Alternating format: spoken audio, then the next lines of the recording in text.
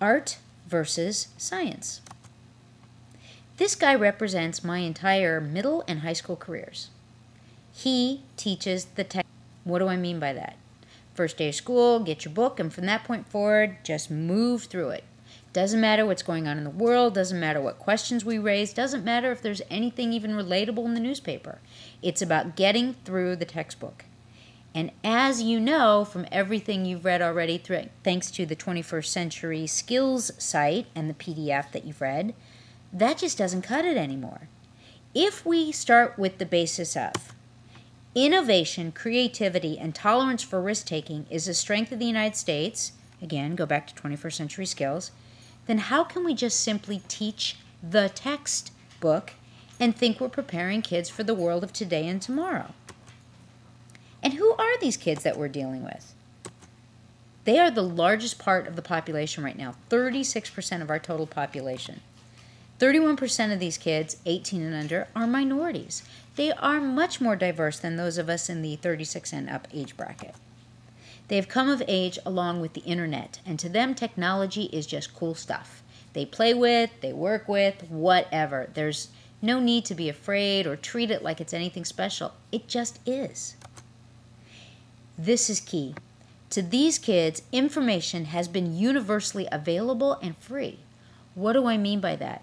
When we were kids, if we wanted information, we had to go to the library and ask the librarian, where do I find the books about butterflies? And he or she would walk us down the aisle or to point us to the card catalog. But these kids don't wait for an adult to show them where to find the books. They go on to Yahooligans. They go to AOL Kids. They find the information out for themselves. The idea that they should have to wait for an adult to say, if you want to learn about bugs, turn to page 36 in your book is insane. When they have questions, they want to find the answers. We need to work with this instead of quelling it because it's not the appropriate moment. And this is also key. To these kids, community is a digital place of common interest. All of us in this class should understand that. You will be working with me and with your cadre mates via Tapped In, via eCollege, via YouTube, via threaded discussion. Just because you're not sitting next to me doesn't mean that your communication with me is any less real. To these kids, playing tic-tac-toe online in Club Penguin with a friend is just as real as going outside and playing it with the kid next door. So this whole kind of time and space separation that we as adults still have in our heads, to them is irrelevant. They're just as comfortable asking questions to the NASA scientist online as they are to the kid sitting next to them in class. Now the older kids have an insane amount of expendable income and quite a bit of say in how household expenditures are made these days. There's a reason that on Nickelodeon and Teen Nick, they're advertising cars and refrigerators and big-ticket items. Because nowadays, kids have a say in these kinds of purchases because the parents are so crazy busy that if mom says, we need a new minivan, the kid says, oh yeah, the Astrovan is good. If it's going to work out financially, why not just get the Astrovan and keep the peace? What does that mean in the classroom?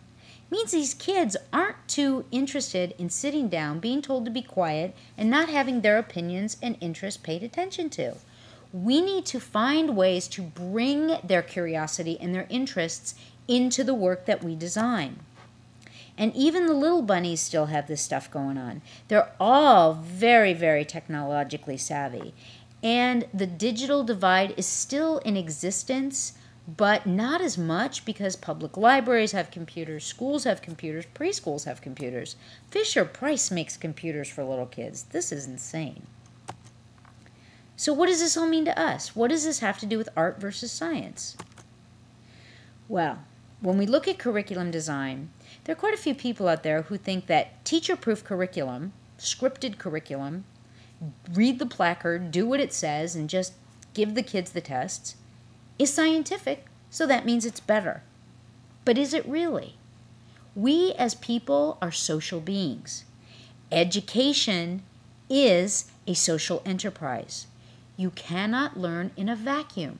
You may be able to memorize facts for a short period of time, but you will lose those facts unless you have to deal with other human beings and negotiate, discuss, come to an agreement on the meaning, how the pieces fit together. Again, my social constructivist roots. Unless you have to figure out what this really means, whatever it is, you'll have it momentarily and then you'll lose it.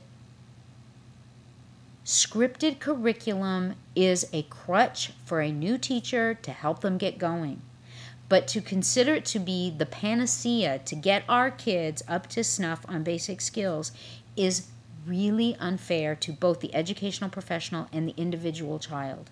There's no way someone sitting in Oshkosh B'gosh, Wisconsin is going to be able to design the perfect curriculum for your 20 little kids, each of whom has different background experiences, slightly different terminology as far as what this means or that means. Someone ate breakfast, someone didn't, someone hasn't seen their mommy in 3 weeks, someone can't hear very well.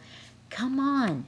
It is our job as educational professionals to augment and design curriculum so that everyone in the class has the best opportunity to learn, not just the kids that have the easiest learning propensities to reach. Scripted curriculum. Easy to buy, but what happens when we get it out in the real world? It falls apart. It kablooies. It doesn't really work. So what does that mean for us in the classroom? It means we take everything we can get our hands on and we truly, here it comes, backwards design what the kids need to know and learn and be able to do to be able to truly have demonstrated that they've acquired the knowledge. You can't teach the text. You teach the content. Teaching, designing good curriculum is an art and a science. It's the two combined, not one versus the other. Our job is to serve our students. We manipulate and massage what materials we have to get the concepts to the kids. Here are a couple great examples. Paperclipsmovie.com. Please, I'm begging you, take a minute and go visit this. It was a curriculum project done in Tennessee.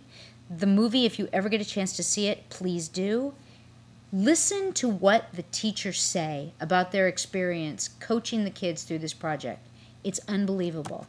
And this one just came out recently. You can still find it on thewashingtonpost.com, all about students in southern Maryland who began interviewing some of the local residents who 100 years old about what the history of that area was for them.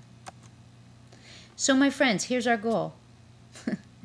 To teach our students in a fashion that is so rich and well-rounded and meaningful that it has transference beyond the classroom walls.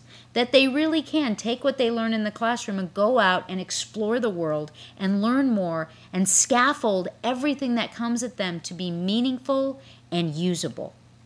That is an art and a science.